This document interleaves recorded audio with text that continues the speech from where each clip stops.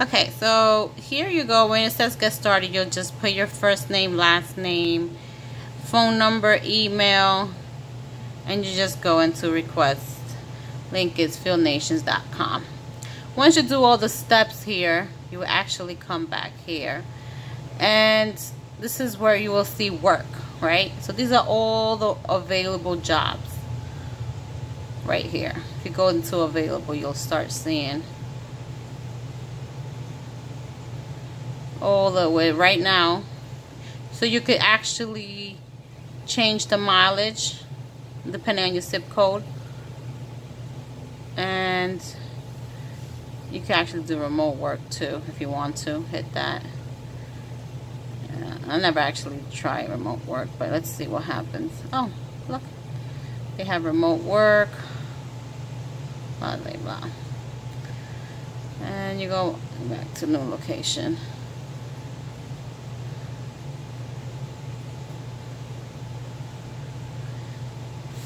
Alright, so right now currently there's 126 jobs, right? This is, by the way, this is not the app, this is on the computer. You could also do, you will see they have an app for this. You can always download the app. So this is the calls that have been routed to me. So let's just say, right, I will click on the call, right, that these are already been routed to me. Basically saying, okay, we got this job and we want you to go do it, right? So you could put not interested, let's say. So this is Fishkill.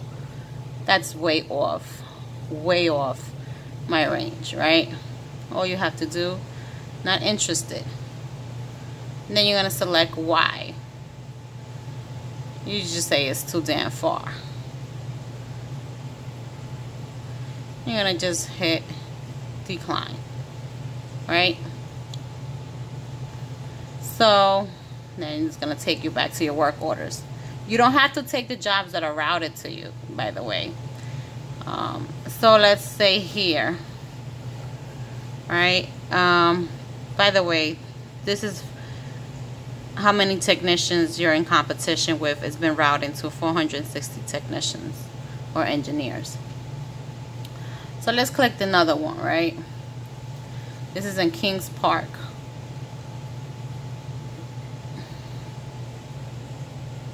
And this is where, let's say this is, okay, you say, you know what, I could take this job. So you could either accept it right here. You only accept the job if you know for 100% that you could actually take the job. Or else, if you can't complete the work and get it done and go at that time, you know, you could be surveyed and it just looks bad on your profile. So let's say you want to take, right now they're paying $75, right? Let's say I don't want to take that for $75, right? You're just going to change the pay, right? And you're going to change, let's say, I want $150. You know, as you get better, you can start asking for more payment. Right, and then you'll just click right here, submit. Right? Okay. So,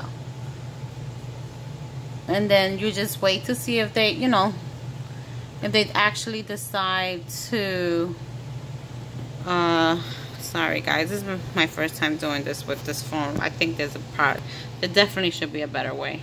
So I'm gonna find out after. Okay. So that's that, right?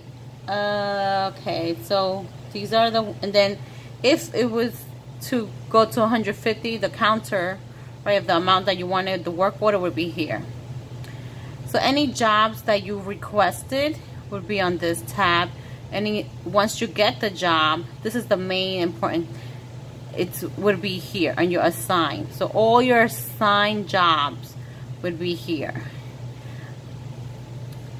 Once you're completed, they go here. It's kind of slow today, computer. And so on. And these are all your jobs that I've, you know, that I've completed. As you can see, I've done a couple of work. And, you know, anything that you decline, like for example, that job that I just said no, I don't want it because it's too damn far, I just decline it, okay? Alright, what else? So it would be nice, right, if you go to your profile here. And usually on my profile,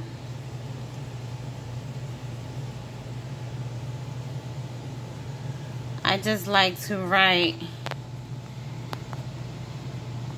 you know, a little bit about yourself, the type of work that you do. You want it to have a nice, you know, to make it look like a resume so people know what, you know, what you're offering as a contractor.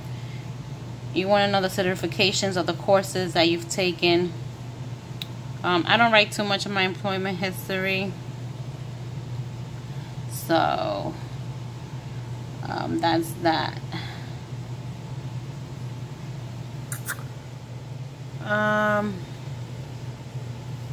And, oh, you want to definitely have this a 5-star. Right now I'm at a 5-star.